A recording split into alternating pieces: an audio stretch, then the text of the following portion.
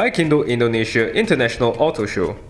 The motor show organized annually by GAIKINDO, Indonesia's automobile association, has been growing in importance since 1986.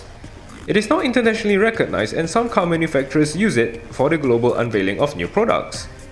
This year, the event was held at a new convention center with more space and exhibitors spared no expense to build impressive pavilions. 2016 Honda BR-V. Honda has developed a new compact model which is a crossover between a SUV and MPV. Known as the BR-V, it is about the size of the Toyota Avanza, which it will compete with. The 1.5-litre model has 3 rows of seats and can seat 7 persons. It will be built in Indonesia and sales will start early 2016. However, Honda Malaysia has not confirmed whether it will sell the model here in Malaysia.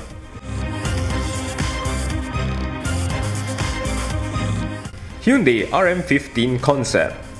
This mid-engine coupe concept makes a statement about Hyundai Motor's passion for performance and its expertise in the development of advanced vehicle technologies and materials.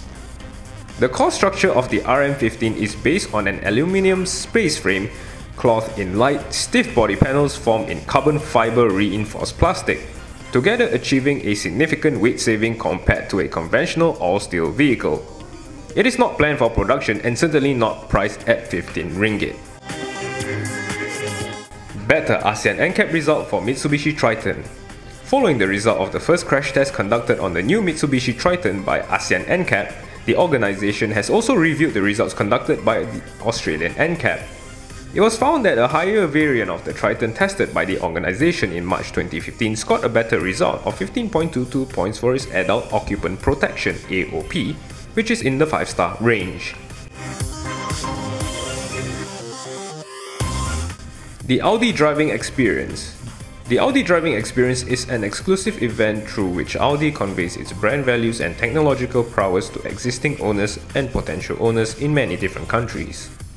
The program, which began some 30 years ago, has different formats, although the underlying objective is to impress and delight with the one thing that customers appreciate: driving. Besides serving as a marketing tool, the program also contributes a bit to driving safety by providing advanced driving lessons to participants. Increase in new vehicle sales.